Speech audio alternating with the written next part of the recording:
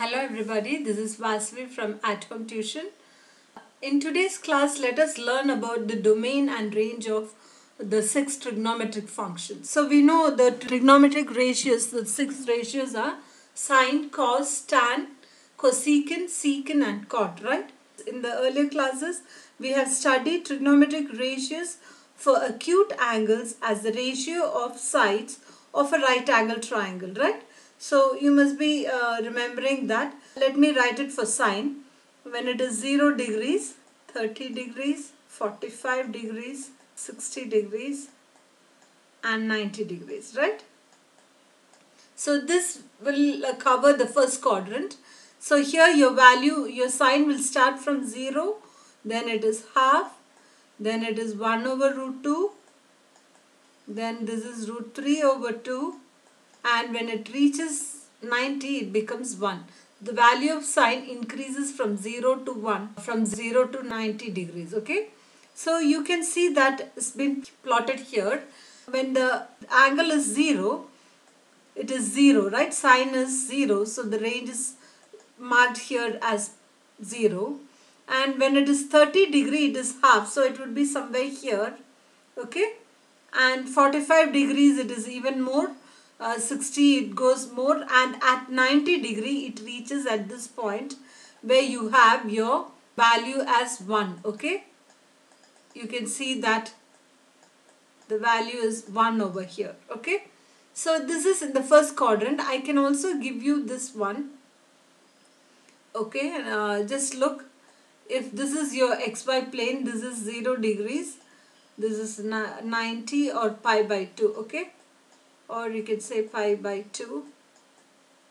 This is pi, or you can say 180. This is 3 pi by 2, or you can say 270 degrees, and here it is again 360 degrees, okay? So the sine value is, here it is 0, from 0 it goes to 1, okay? From 1 it goes to 0 again, and from 0 it comes back to negative 1 and again 0. Likewise it keeps going, okay? So, and in the first quadrant we know it is all silver teacups, right? In the first quadrant all your trigonometric ratios are positive, so you can see that the graph is on the positive side of y-axis, okay, till it reaches here.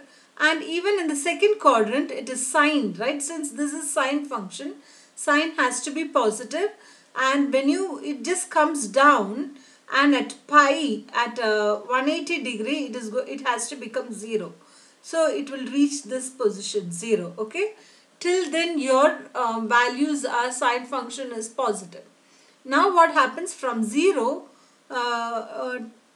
when it reaches 270, it becomes minus 1. So this is your 270 angle, so it becomes minus 1 here, okay? You can see that it is minus 1, and since it is on the third quadrant, only tan is positive, so sine is negative here. That's why this value is negative, okay? And again it increases, and when it is 360 it go back to 0 degree, okay? And you can say that this full movement, you call it a circle. So this movement keeps repeating. See, this shape is repeated again and again. It is repeated every 2 pi times, okay? So from 0 to 2 pi it makes one circle, and then again it goes, and it has been repeated on either side. And you can find that the maximum value, the range the y can have, and the minimum value y can have is 1 and negative 1, right? So your range ranges from negative 1 to 1, okay? You won't have values more than that. It should be within negative 1 to 1. Understood?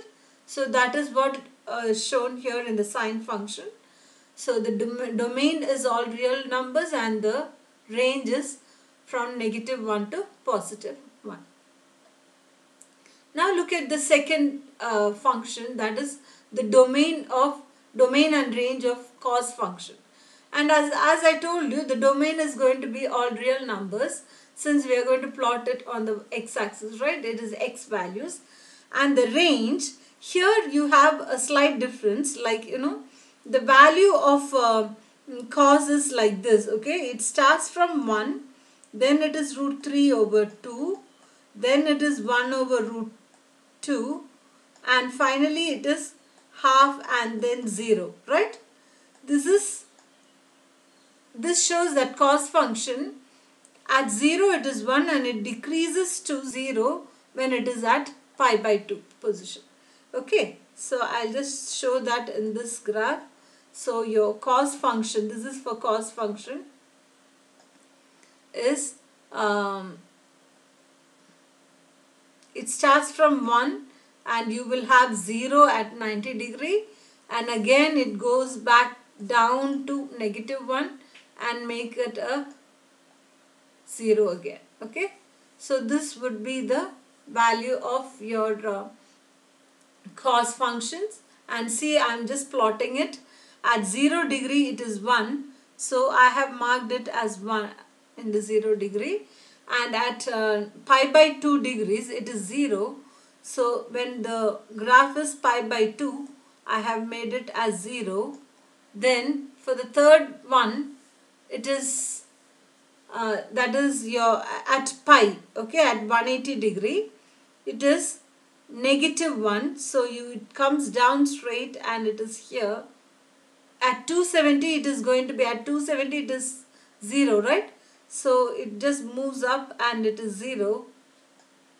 So your graph goes like this. From 1 it goes down to -1 till here, and again it climbs up, it goes up till 1, okay? And it keeps moving within this border, okay? So your range is going to be -1 over 1. -1 comma 1, okay? Next one is the tan function. We know tan is sine over cos, right? So let me draw the tan function. At 0, your sine was 0 and cos is 1, right? So that's 0 over 1, which is equal to 0. And at 90, it is 1 over 0. So that is not defined. So I take it as infinity. Then from the second quadrant till the third quadrant, right? So the second quadrant again starts from -infinity, okay? It starts from -infinity. Your tan function is going to be 0, okay, initially. So here at 0 degrees it is 0, and when it goes up, the tan values are like, 0, 1 over root 3, 1 and root 3, right? And it is infinity here. Okay, so it goes to infinity. And then at 180 it starts from -infinity and it comes to, at 260, -infinity, at pi it is 0, okay? At pi it is 0, and then from pi till 270 it is going to increase again the same way, and now it goes to positive infinity.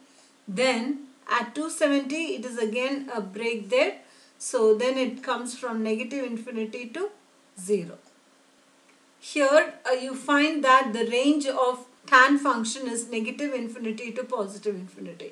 It can take up all real numbers, okay?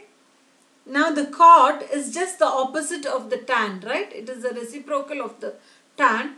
Your cot is like this, cot function.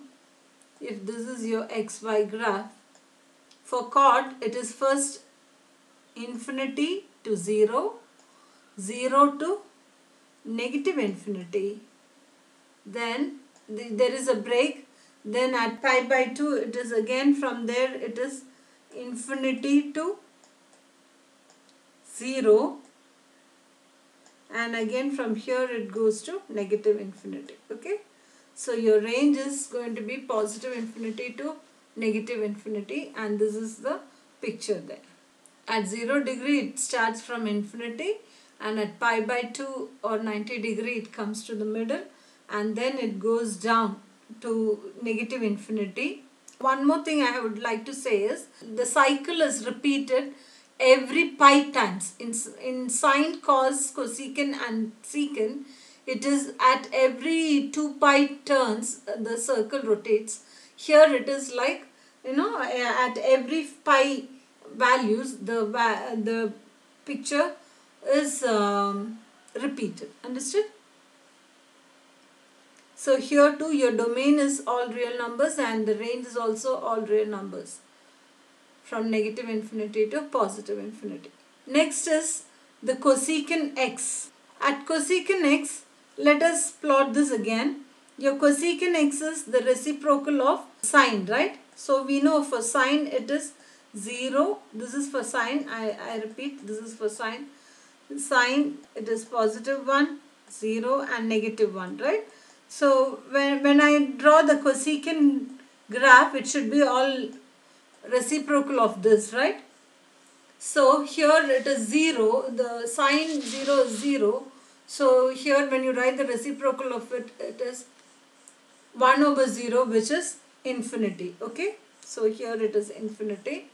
Then at sine it is 1, so 1 over 1 is positive 1 only. Then at 270 degrees it is 0. 0 means it should be not determined. Okay, it's infinity. And finally for sine it is negative 1. Okay, so cosec is also negative 1, the reciprocal of sine. So that's negative 1. Okay, here your domain is all real numbers and the range would be any values between negative 1 to 1. And the last one here is a secant function. Again the domain will have all real numbers. Let us see how it has been done. So this is the reciprocal of cos. So the cos is like 1, 0, negative 1 and 0, right?